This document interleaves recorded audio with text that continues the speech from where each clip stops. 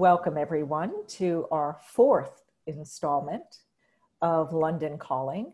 And I have to repeat this because there might be someone new. I'm Gloria Kondrup, the Executive Director of the Hoffmitz Milken Center for Typography. I'm always excited to have this. Of course, Sonya, we would have loved to have you in person here. Oh, I would have loved to be there. In Los Angeles.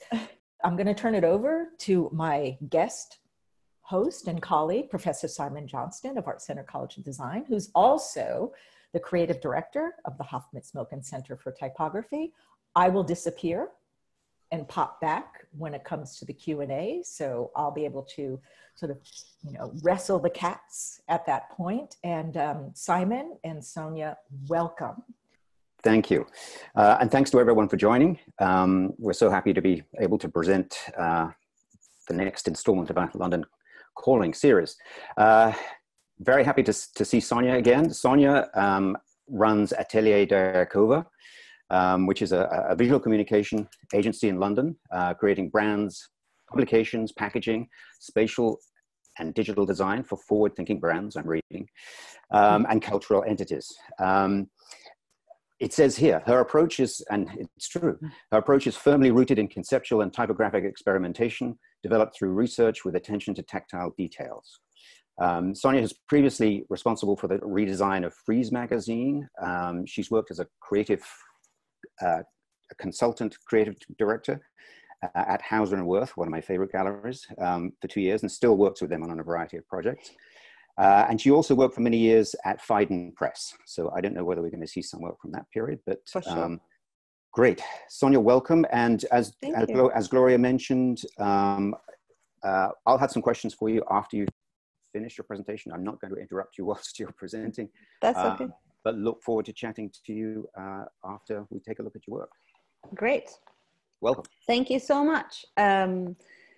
So let me share a screen so I can start. Great.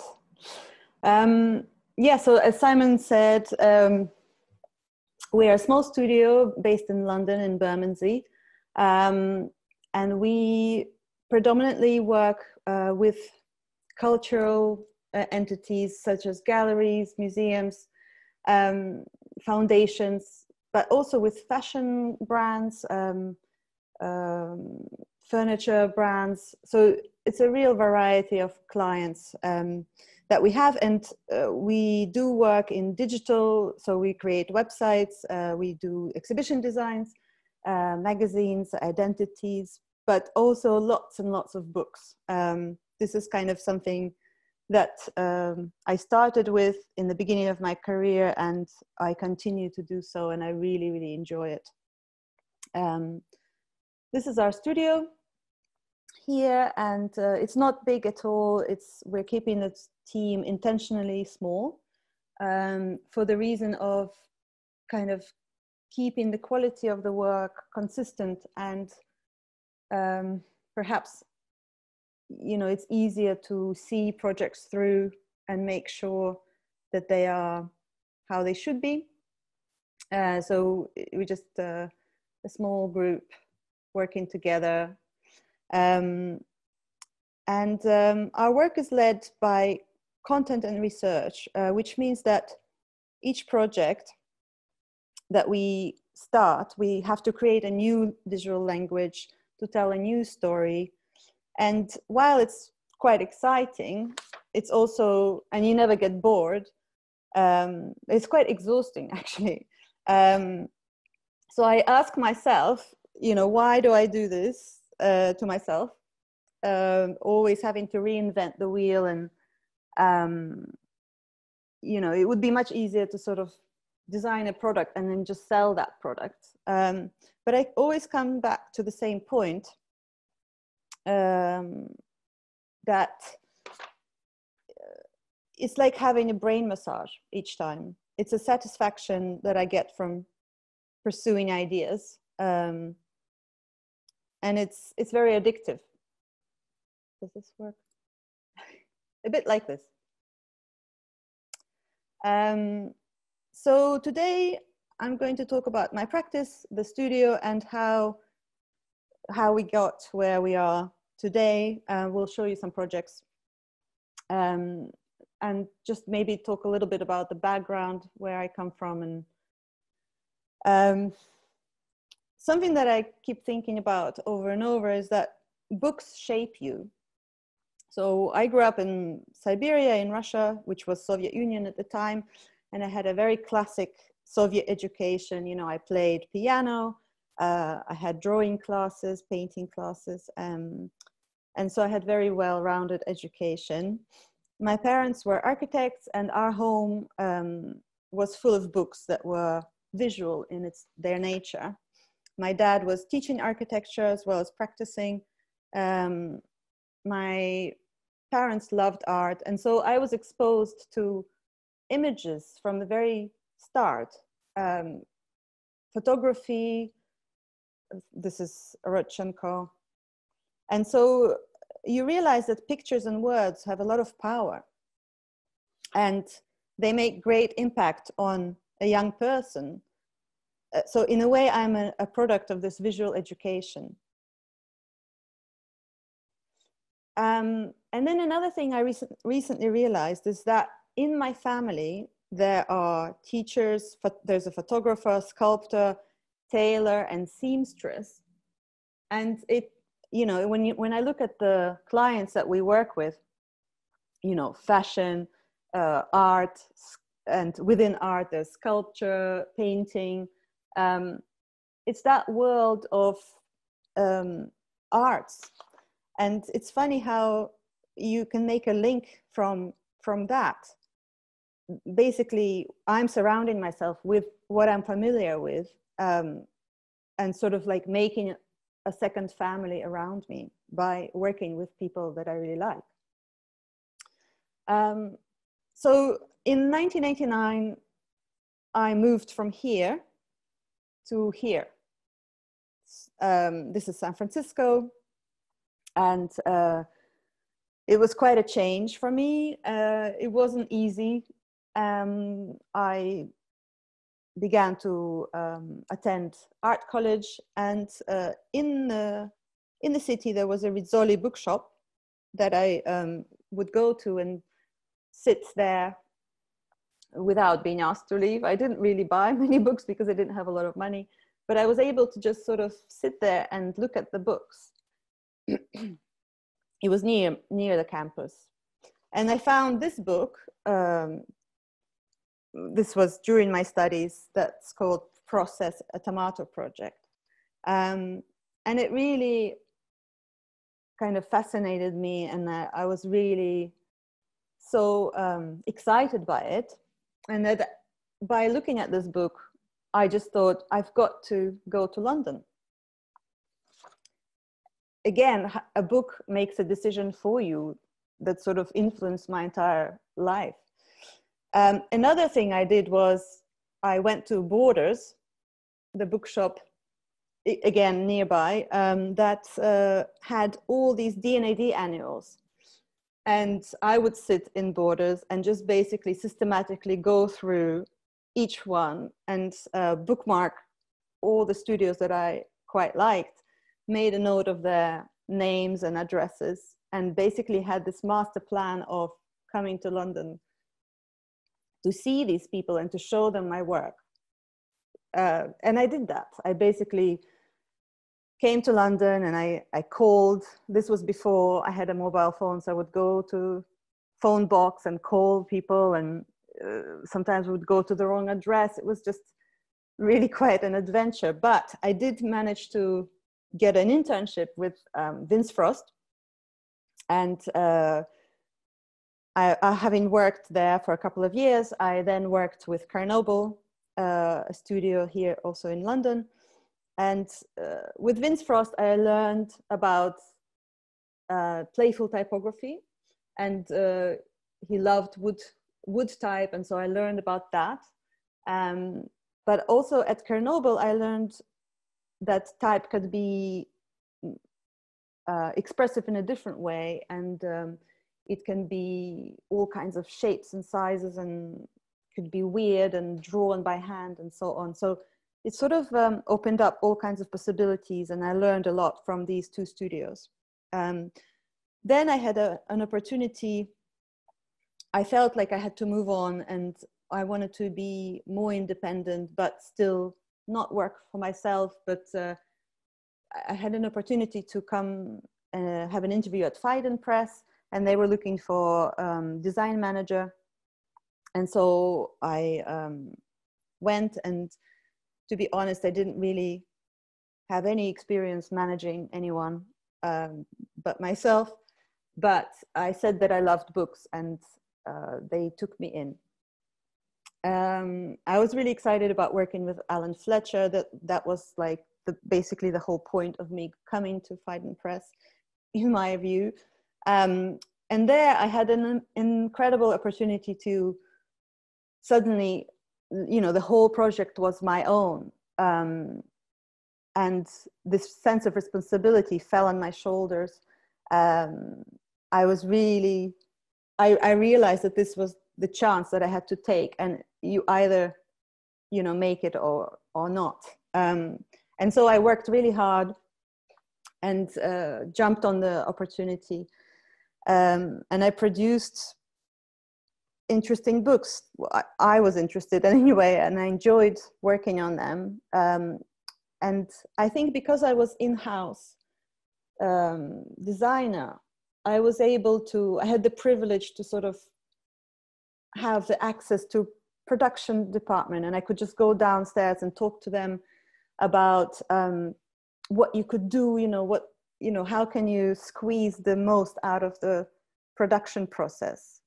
So that was a huge plus. And I learned a lot about editorial design and process. And all of this was before I had kids, and I knew that once I have kids, it will be much harder. So I would just stay late and work my ass off, basically. One of the last books I designed at Phaidon before I got pregnant was this book, Creamier. It was quite difficult to crack because it was part of the series, and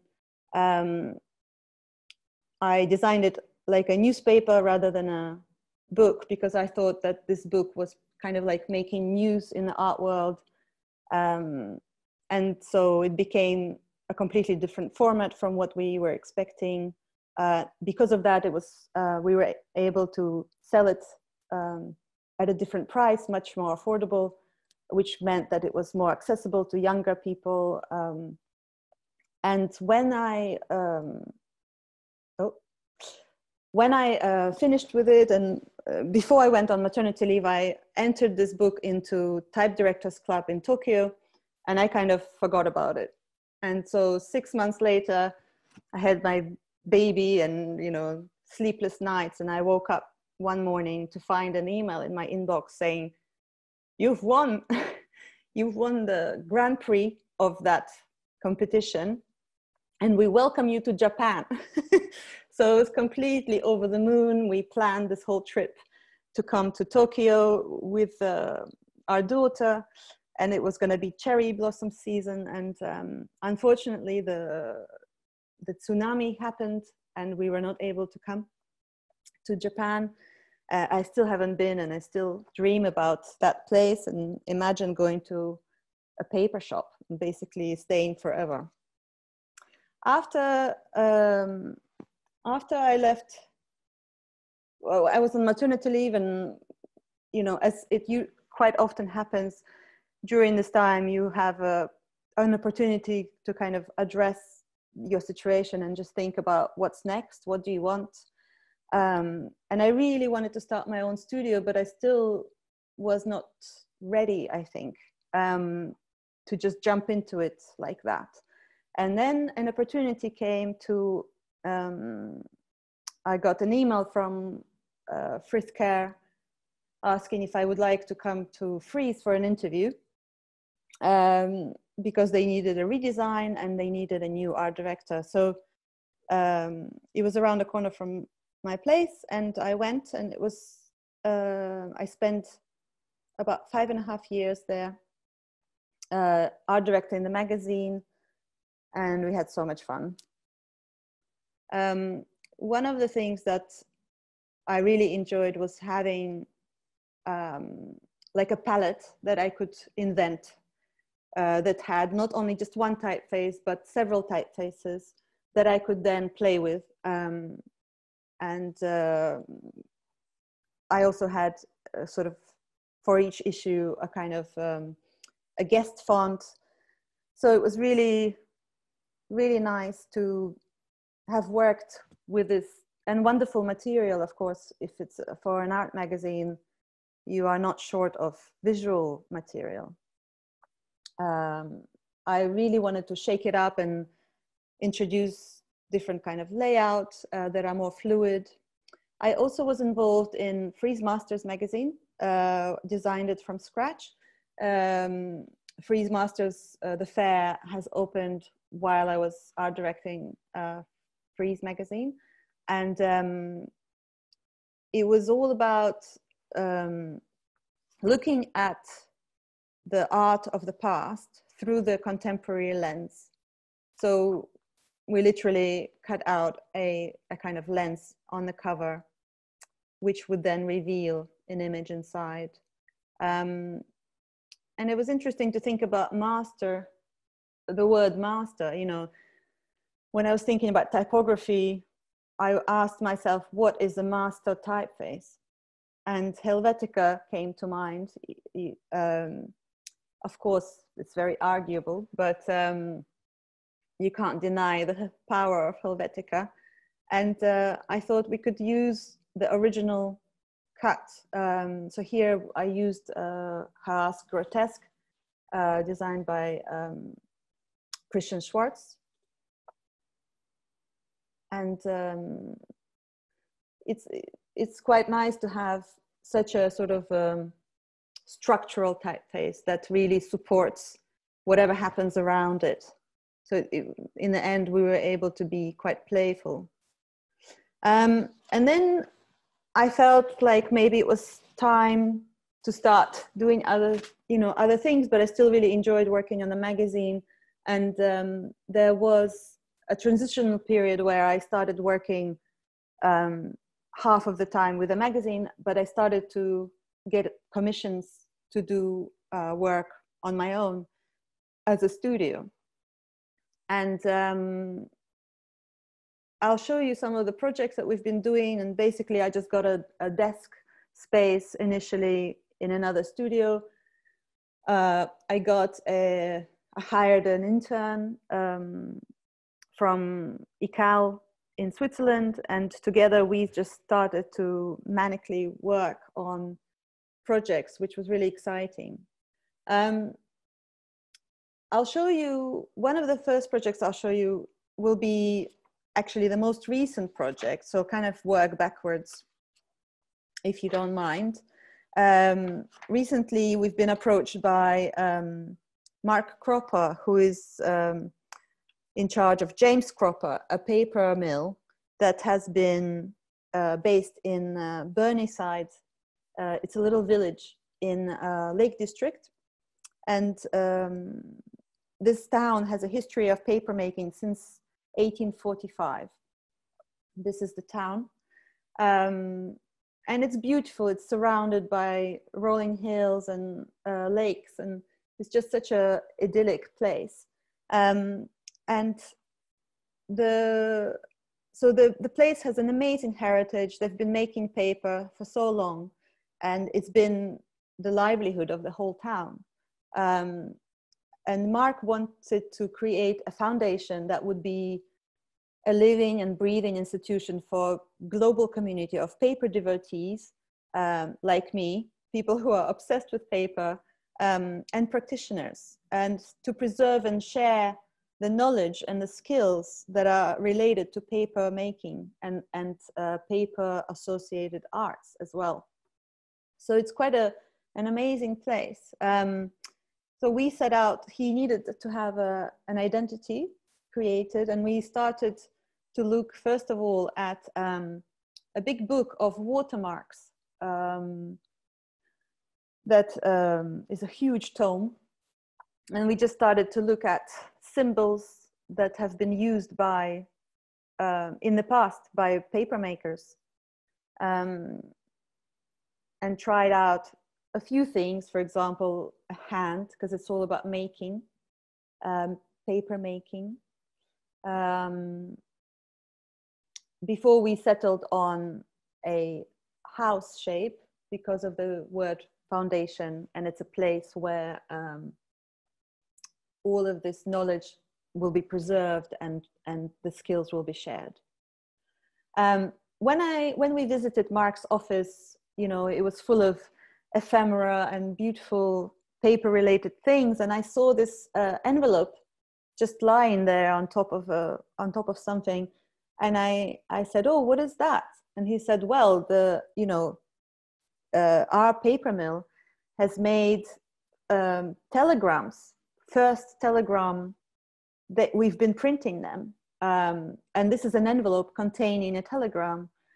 And I really loved the way that this type was just beautifully set, underlined, and it had so much character that when we went back to the studio, of course we tried lots of different things, but you know, we looked at these letter forms and created a replica of this beautiful type. We think that it was designed by Stevenson Blake, a very famous type foundry in Britain. And we found a specimen that was from Stevenson Blake, which matched the telegram typography.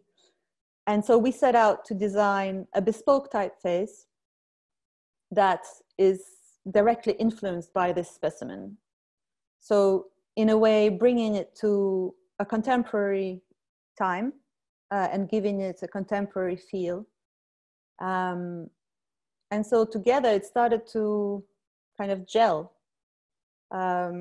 This is a potential website homepage. And on the back of this envelope, we noticed how lovely it is that the typography is even under the flap. So we were exploring how we could do that and bring that into the envelopes. Mark showed us these amazing registered letter envelopes that he has in his archive. And so we based the envelope shapes on this envelope. So everything is sort of linked back to the heritage and to the place. So that to get, you know, then the identity really has a reason for being the way it is. And choosing papers carefully and the colors, they all stem from these kind of earthy colors that are found in the Lake District. Another project that I can show you is, I actually don't know whether it's, I think it's been printed. I think it's about to be released. It's really exciting. It's a book about Mary Ellen Mark, and it's called The Book of Everything. Mary Ellen Mark is an amazing, amazing person.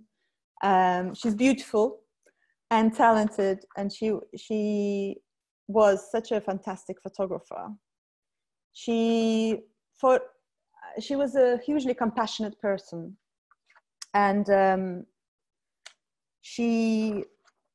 this compassion was her kind of true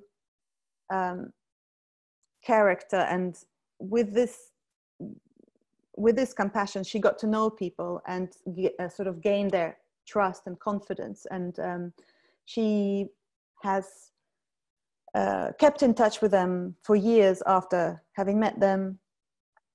And she really she photographed sort of the outcast of the society, homeless, mental patients, drug addicts. Not only, she photographed other people as well, you know, celebrities and film stars, but she was just really, I think, genuinely interested in people. When we were thinking about, you know, the Book of Everything and what typography we should use, you know, because Mary Ellen Mark traveled so much around the world, And she traveled quite a lot to India and, you know, rough areas and poor areas. We thought about sort of hand painted signs and sort of vernacular of the street, almost like posters or shop signs. And because of the title as well, that it's such the book of everything, you know, it is almost asked and required a presence. So size and scale is something that we thought about as well. You know, physically being present on a page. And so we drawn up this type from another source, and created a cover slipcase from which a cover would emerge with Mary Ellen's picture. That's the back of the slipcase. And I'll show you some spreads of the book. So this project has a really long story, which I'll spare you too many details, but basically we designed lots of kind of complicated pages, which meant that the binding was going to be very difficult and expensive. And the book is over 800 pages. So this is the original design, but eventually it will be simplified because of the constraints, various reasons and sort of constraints in production and binding, which was really quite heartbreaking, but it will still be beautiful. It will still be printed beautifully by Steidl. I went to meet with Gerhard Steidl and discussing this project. It was quite interesting. But yeah, he was talking about how skills and technology and knowledge of binding that many pages together, you know, it may have been possible 10 years ago, but it's disappearing, which is quite sad. And so we had to adjust to what we could actually physically do. So the book is broken up into decades, and it's basically her whole career. So this will be now a 3-volume book, quite a heavy object. When I first came to London, Vince Frost was working on Wapping project. It was his client, and when I first went to visit the place where it's based, the Wapping project, I was astonished, and I thought, oh my God, this is why I came to London. This is the best thing. Basically, the Wapping project was based in a old power station, hydraulic power station that used to pump water and generate electricity. And it's just an incredible place. It's no longer used for the Wapping project, and Wapping project is more like a platform that can exist in many different locations. But I wanted to sort of, when we started to design, so I've been asked to redesign the identity for Wapping project after it's been sort of misplaced from after it's stopped using this building as a base, and sort of to move it on to the next stage. But when we were designing the identity, we still wanted to look at the building that it was sort of born in.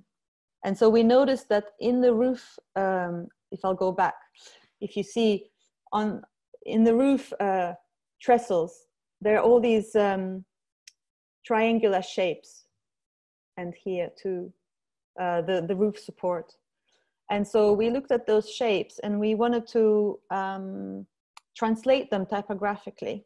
And we wondered what could be comparable in terms of typography. And we looked at these slanted shapes, geometric shapes. And so we modified a typeface to create this W for Wapping, and then also modified some of the letters.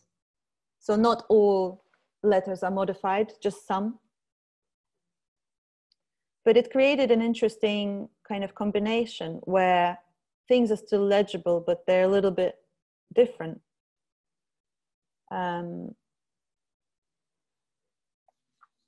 We created a website and a system how this logo can work for various purposes. And Wapping project also publishes, it commissions work, and it publishes publications. So they're small publications and they're very modest, but they're really fun to work with. And we use Bible paper inside, and this is something that connects back to the original work by Vince Frost. He used Bible paper for posters, I remember. So I thought it was a nice connection to the past. And this is one of the recent publications we've done. One of the projects or commissions that Wapping project commissioned was a sort of a series of pieces of music that Laura Cannell has recorded with a violin. She went into the Wapping project building into the power station, which is now empty, and she recorded music. So we've been asked to design a vinyl with these tracks, and we were really able to experiment with typography and reflect all the shapes that are seen inside this building without being too literal. As Simon mentioned, I have been working with Hauser & Wirth on numerous projects. I really love working together with Hauser & Wirth. They produce books, so they have Hauser & Wirth publishers as a kind of branch of the gallery, and they produce beautiful books. They really care about production values, and this is something that really resonates with me. One of the projects we have done together is that we've created a brand identity for them, which wasn't easy because there was the identity of the gallery, which of course is the parent, but then there was a need for a symbol for the publishers, and so we created out of the letters, using the typeface that is inherently the gallery's type, transport. We just put them together in a different way to create a monogram. And now it appears on all the books, and it has its own identity within the gallery. One of the books we were working on is Calder. And each time that we do a book, we try to invent something or use a different kind of binding or use special papers that really reflect the subject matter. And that's what I mean when I said about research-based design. Each time we are trying to think about what is of the essence here. So the paper on the cover of this book is quite textured and almost reminiscent of the stones, and in the landscape that Calder is talking about. He had a massive studio in the middle of countryside, so very rural setting, and the exhibition connected to this book was set in Somerset, Hauser & Wirth, Somerset. And so there was kind of a need for lots of texture and sort of to reflect this rural environment. So this book is divided in two parts. There were several essays with archival material and pictures. And then the second part was the plates and the views of the exhibition. So we thought it would be really nice to have this duality of two books in one, and have a clear separation between the two. So these are the texts, and these are the images. And together there's a sort of break of color in the middle of the book, which is, you know, color is such an essential part of Calder's work. We intentionally used colors that were not primary.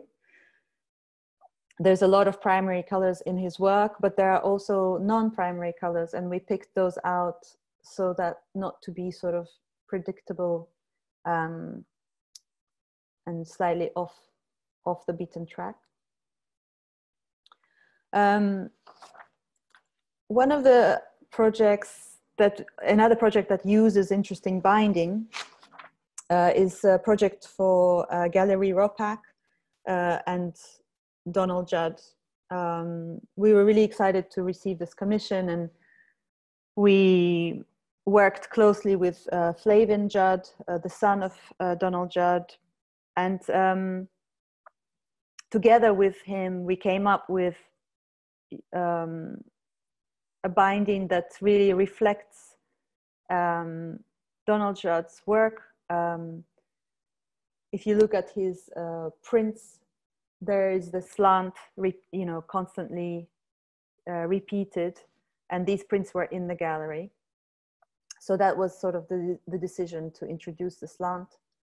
It was quite difficult to achieve, and because it's sort of non-standard, so there was a lot of back and forth, and I think we managed to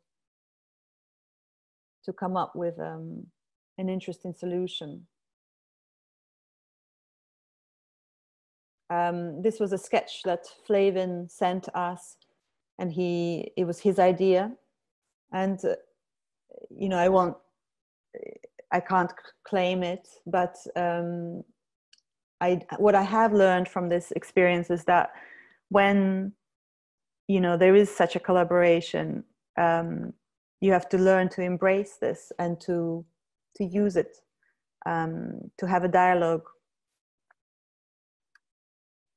This is a picture that he sent to us.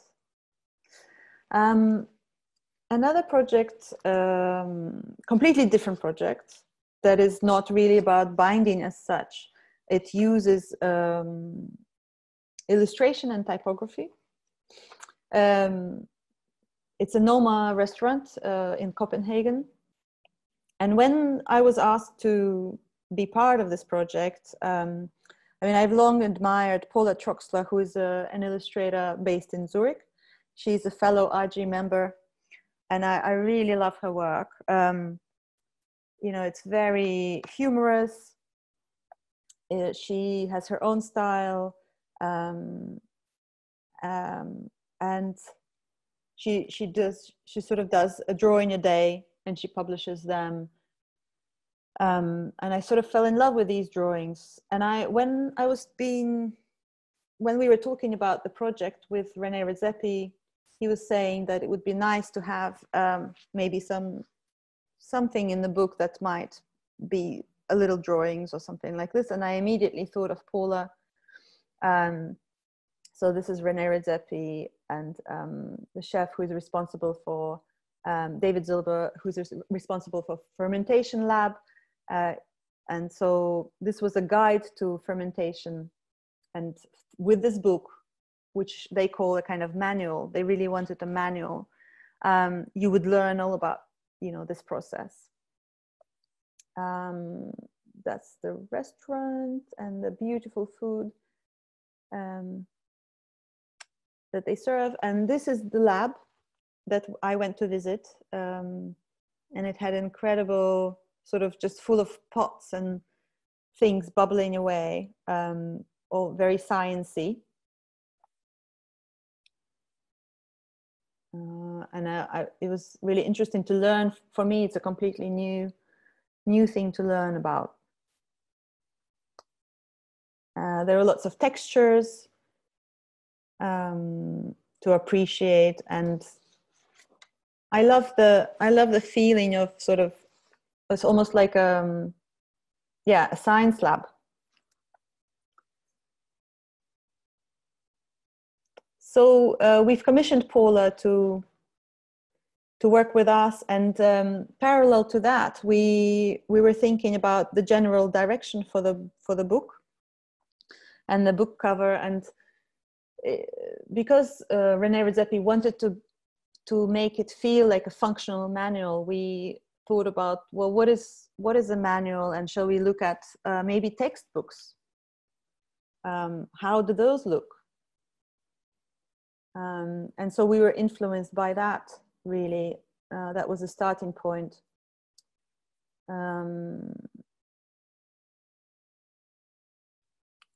Here were some initial sketches where we wanted to have tabs for each section. Again, production-wise, it was too expensive to do this. These were early sketches, what we were imagining. They didn't go ahead, but this has happened. So this was the end result.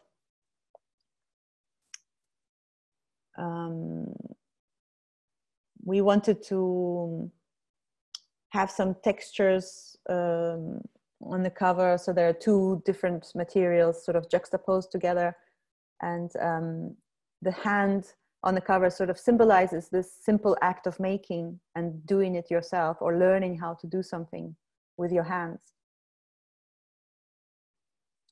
And so inside the book, there's a lot of illustration, which really make it more lively. Because the subject matter is quite full on. It's very, very. There's a lot of text, and so the illustrations helped to make it lively and fun. Also, we were very aware of legibility and, having the text easy to follow for someone who is learning how to ferment.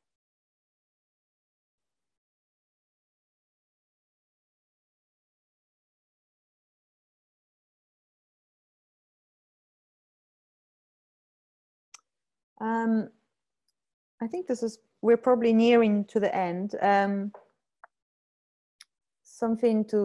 Another project to show you. This was a book commissioned by Gagosian Gallery, and there was an exhibition in London of Peter Lindbergh has taken pictures of Alberto Giacometti's sculptures, and the result was absolutely stunning. And so when I was asked to work on this, I immediately said yes. And I like Peter Lindbergh's work. It's so atmospheric. And I also love the sculptures of Giacometti. So together it was really a dream project. One of the things that were, in the brief was that the project couldn't be produced in an expensive way, and it had to be quite simple. So we produced, instead of having a hardcover, which cost a lot, we went for something more like a paperback, but then we experimented and played around with the flaps and the materiality and the physicality of the cover. And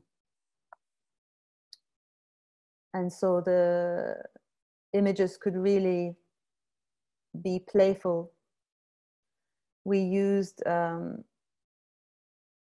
different paper stocks inside to create interest and pace. For example, the title page is Bible paper, so sort of semi-transparent and very ethereal. And so these two totally different sort of images had to be living together in this book side by side. So very kind of factual and documentary style images together with Peter's images. And the insertion of this pre-dyed paper really did the trick of separating them, but also introducing pace to the book so that it wouldn't get too monotonous, and sort of almost like these interjections of color really worked together with full bleed images. Had some fold-outs, and yeah, in the end, I think it's interesting to think about that not everything that costs a lot is good. You know, you can create something that is interesting and intriguing, even with a paperback. That's all that I have for now. And I'd love to answer any questions that you may have. Thank you so much, Sonya. Thank you so much. Wonderful. It's interesting to me, I'd mentioned before, you didn't actually show the Roth Bar and Grill identity here, but as I've mentioned before, I've eaten in there many times, and I'd always wondered who designed the identity, and admired the capital R, which has come up a few times in a few projects. There's something about the capital R that always reveals the full voice of the typeface somehow. Certainly in that one, it has the right amount of wrongness, I would say. What I really enjoy about your work is that it seems to have a very kind of unified, it's unified by a sense of, I would say, sophisticated quality rather than a particular style. And I love its sort of understatement, but it has personality at the same time with a confident sense of a typographic voice. So I'm just curious, and I know you've been to some brides and you do your research and so forth. Am I right in thinking that once you feel like you have the right sort of tone of voice typographically, that there's then no need to sort of overwork the situation? Can you talk a little bit about that part of your process? Yes, I think that's right. I'm very tempted every time to go further. And this is something I actually really struggle with internally, because I see other designers really going for it. And, you know, I want to do that too. And I never managed to do it because it just doesn't seem to go with the subject matter. And right. So I want to kind of go crazy and do something, but then I think when I think what is it for and what's the artist going to say, then I just can't push that far. I do show sometimes ideas that are far out and more challenging, but it's quite difficult because, you know, when it comes to artists, you know, their work is right there. You know, it's not about me and my type design. So I'm trying to, yeah, it's their work. That was going to be, I had a related question to that along the idea of framing. I mean, we both design, I design books as well for artists. And when you're presenting the work, someone else's work, your design work has to kind of frame their work, present it, amplify it somehow without getting in the way. Overpowering, yeah. And so that challenge of finding an appropriate frame to complement the work, the frame can't be totally neutral, obviously. We all have to make design decisions. It's got to look like something.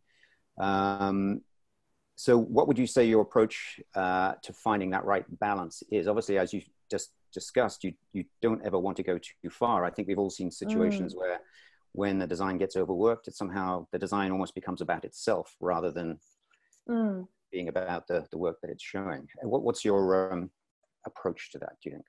Well, I think for us, it's always the same. Basically, we come up with a whole caboodle of like, we could do this and we could do this and we can do that. And then inevitably, the process of the dialogue with the client and the gallery, you know, be assured it will be watered down. You know, don't you worry about that.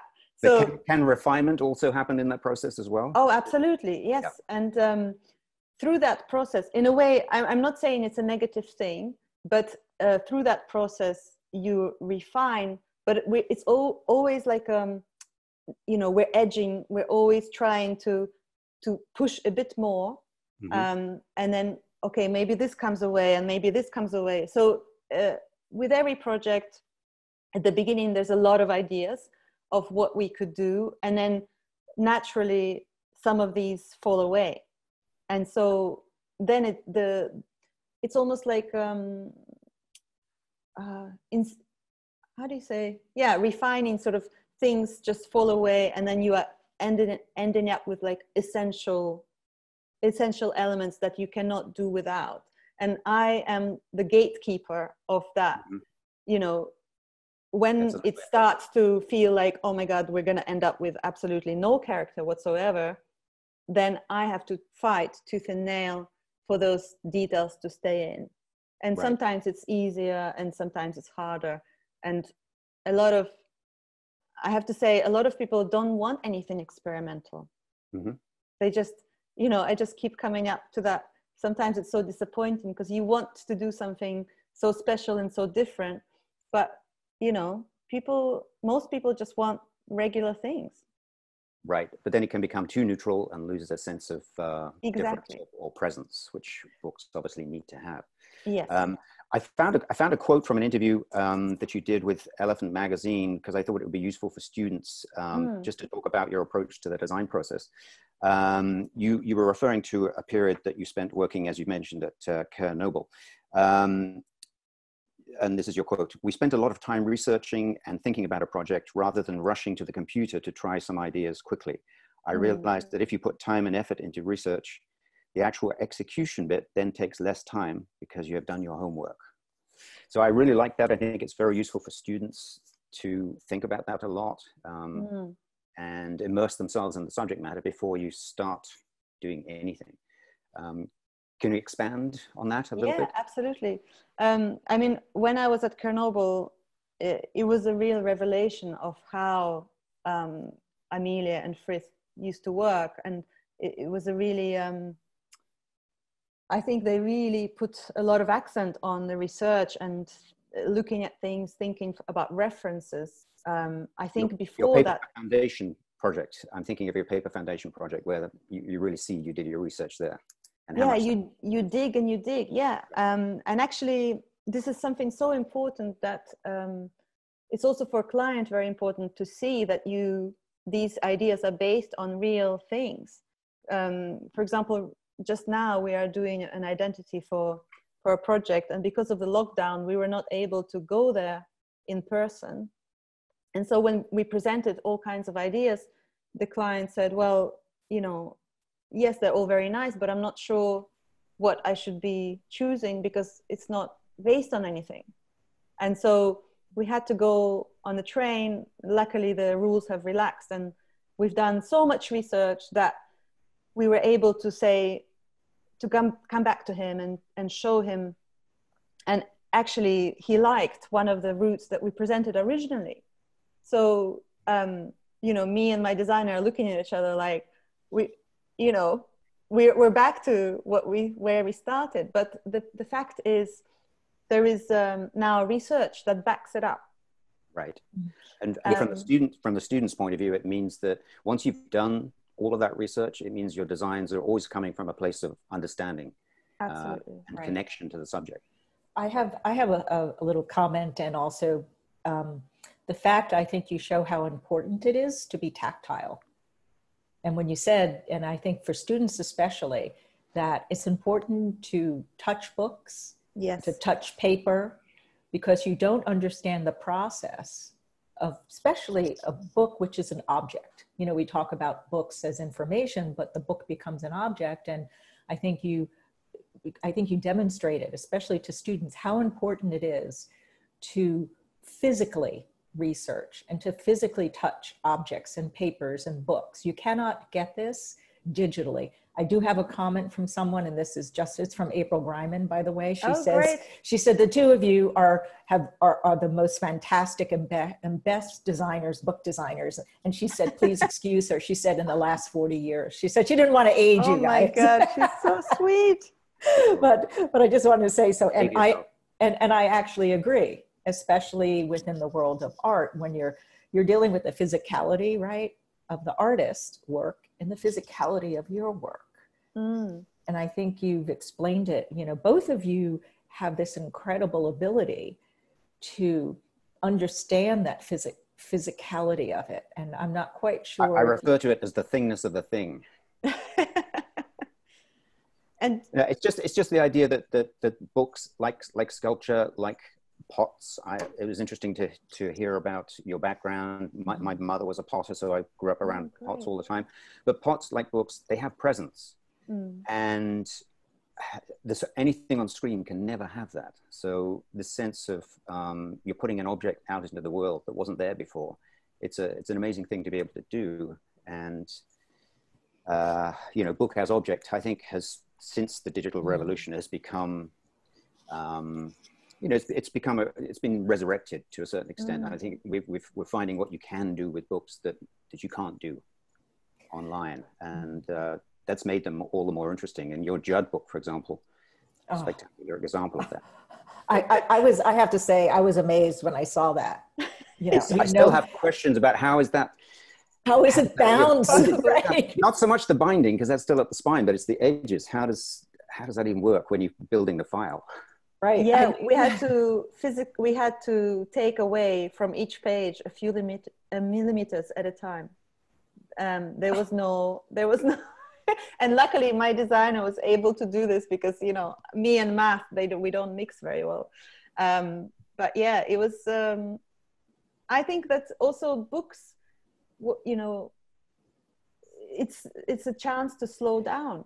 You know, when we perceive information online, digitally, there's so much of it, and it just keeps coming. It never stops. And when you have a book in your hand, suddenly there's a sort of quiet and silence. And I think there's so much noise, and it's all good. You know, I am consuming it as well as just like everyone else. But it's so nice to sort of slow down and stop for a while and just look at a book. It's just really and there's no clock in the top right corner. no. And you know, if you want to switch everything off and just like sit with a book, it's just really lovely. Yeah. So, you know, it's really interesting. And I think everyone, some of the comments that have come in, not mostly questions, but they're really grateful that you shared your process and your thoughts, and to show. And I mean, it's so important. People, you know, will look at an object and they'll go, well, how was that done? Or what were you thinking? And so many people have expressed in the Q&A how they're so happy and grateful that you demonstrated this. You know, it's so rare when someone does a presentation that they actually talk about the detailing of it. That's great. I'm glad. And I want to thank you both for that. I mean, that's you know, it gets lost today digitally sometimes, you know, how you can understand the detailing of these designs. Your images are beautiful, but then how does one approach that imagery? And I think that's, you know, we'll have to bring you back, Sonya. Somehow, Simon, we're going to have to think about this, right? How she'll talk about taking it from point A to point Z, or point Z, as you would say. We'll have to work on that. We'll have to work on that. And I want to thank everyone. And thank you, guys. Thank you again. Thank you, Simon. Thank you, sure. Sonya. It's been a pleasure. And thank you all for attending. Yeah, we'll see you again in 2 weeks. So thank you. Fantastic. Bye. Thank you very much. Take care. Bye-bye, guys. Bye.